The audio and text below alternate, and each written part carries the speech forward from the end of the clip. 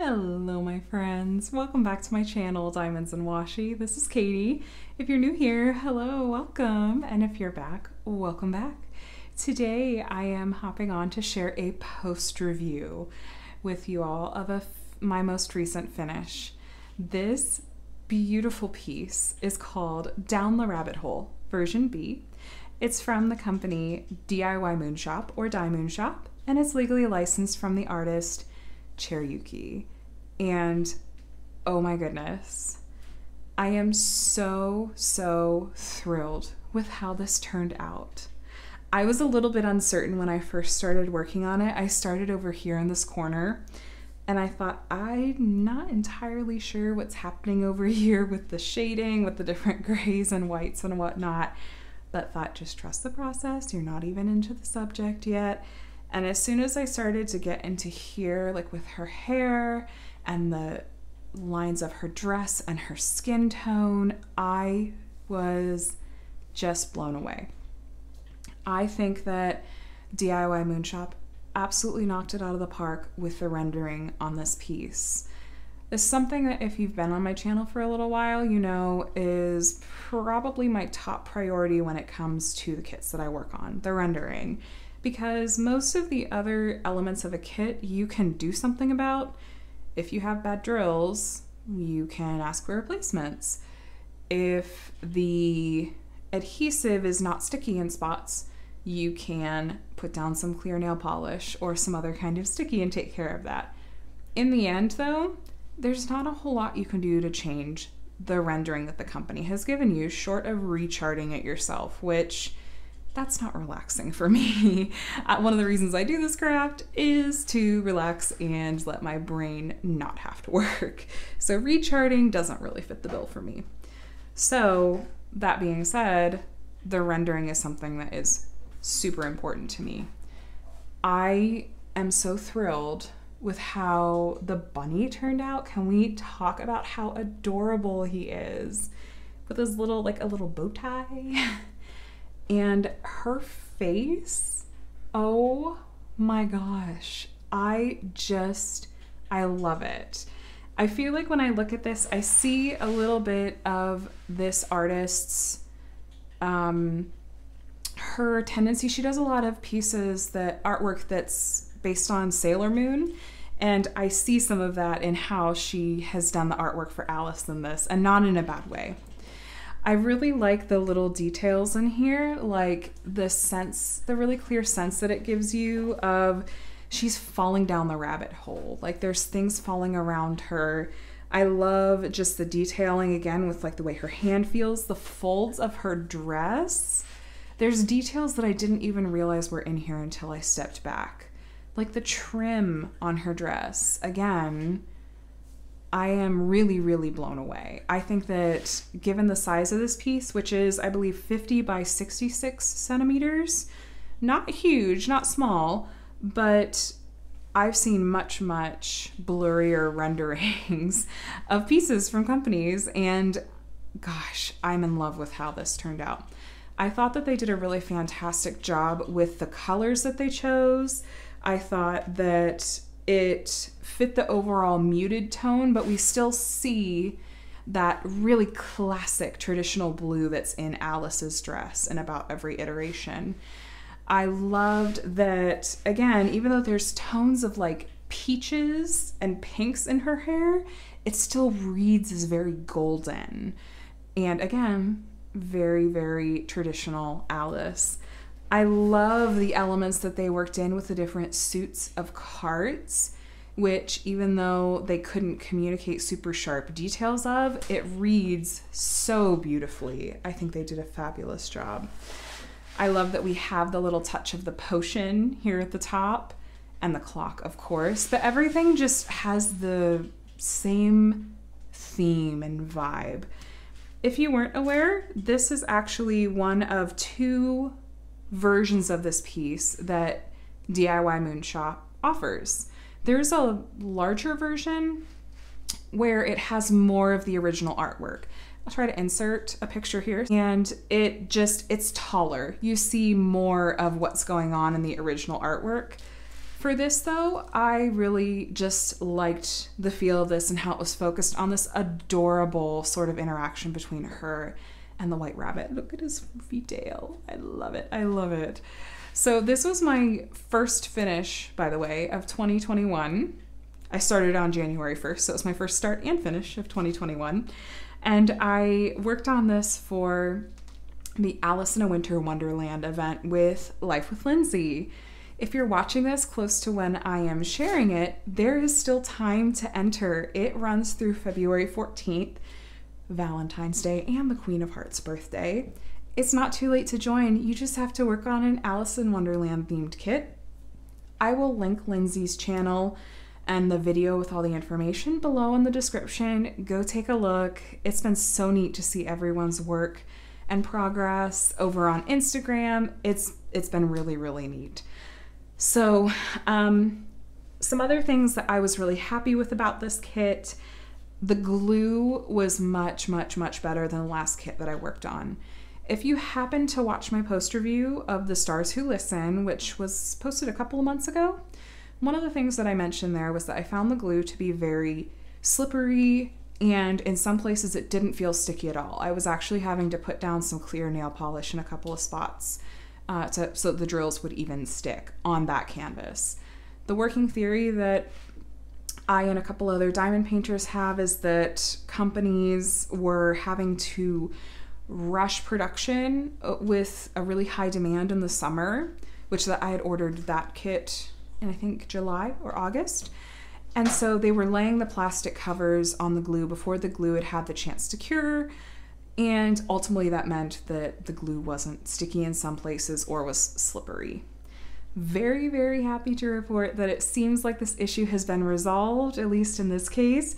I had no trouble with the glue whatsoever, except for the one time that I laid my arm in it for a few minutes without realizing I had done it. And that's on me. So I had to fix that up a bit. I also really appreciated that the ship time, the turnaround time for this was quicker this time around. I understand that with the holidays and just with the pandemic, a lot of that is out of the hands of companies like DIYmoon Shop. But it was just still a pleasant surprise that instead of this taking the 2.5 months that my first order took, this one was more like 4 or 5 weeks. So I can't complain about that at all. So one issue that I did run into with this kit, which I have already contacted Reggie and Rowana over at DIYmoon Shop about, is there were 2 or 3 colors that the drill quality was kind of poor. See if I can show you guys.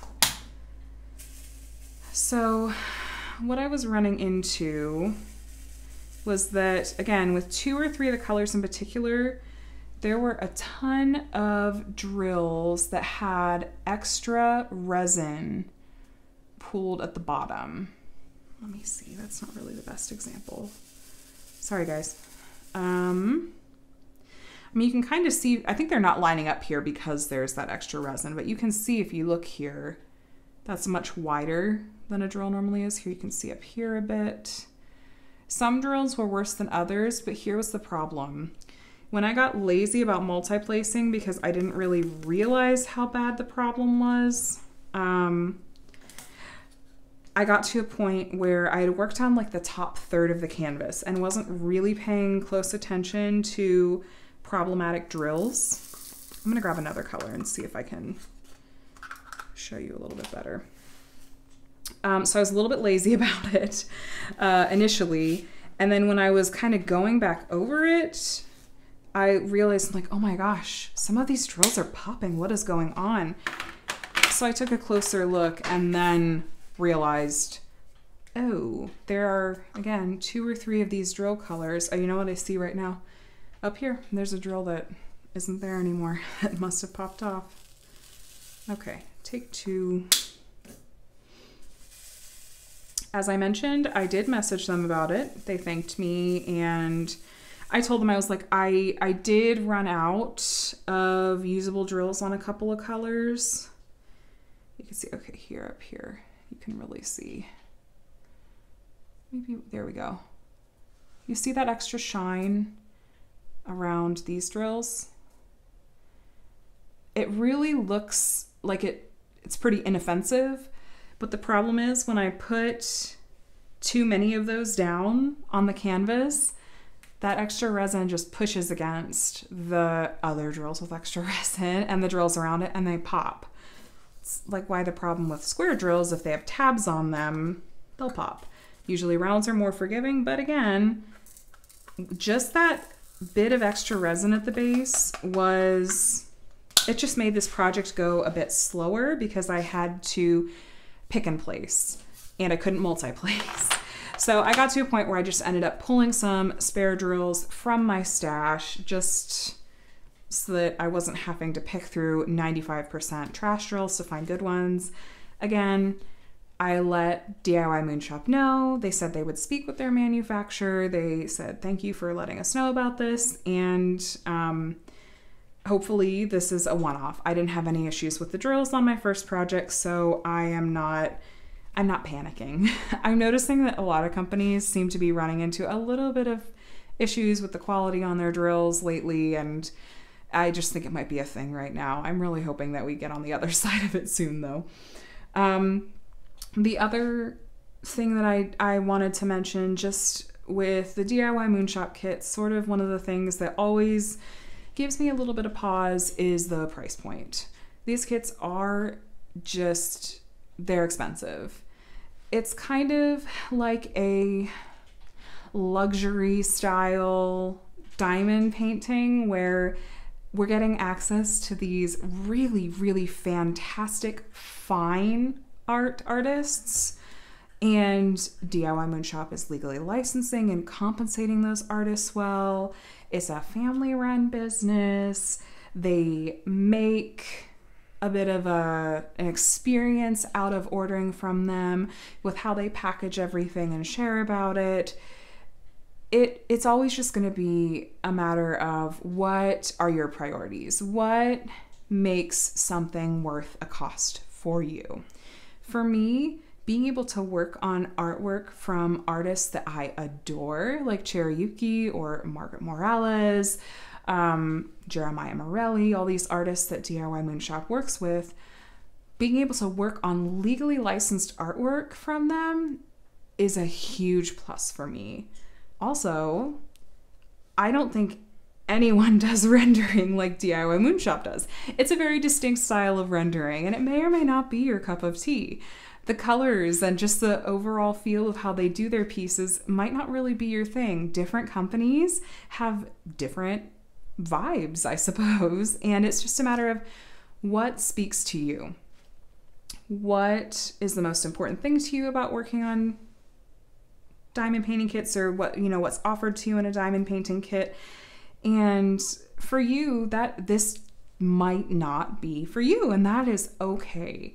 I do wish that the price point were lower. It's a bummer, especially with the cost of shipping.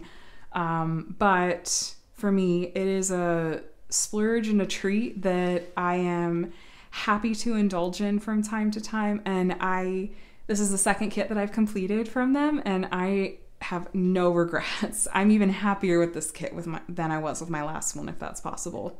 So please let me know if you have any questions about this kit specifically, or about DIYmoon Shop or anything like that. I am definitely going to recommend them if what they have to offer is your cup of tea. And yeah, so I'm really, really happy with my first finish of the year, and I hope that this video was enjoyable. Thank you so much for watching. As always, if this was helpful for you, please hit the thumbs up before you click away, and leave any questions, comments, concerns down in the comments below. I'll get back to you as soon as I can. If you're not already subscribed, I would love if you wanted to subscribe and join me here. I try to catch up with you guys every so often and do things like post reviews, unboxings, how-to videos, that sort of thing. And I have a lot of fun things in store for the year, so I hope that you'll join me here. Anyway, I hope you all have a really wonderful week, and I will talk to you again soon. Bye, friends.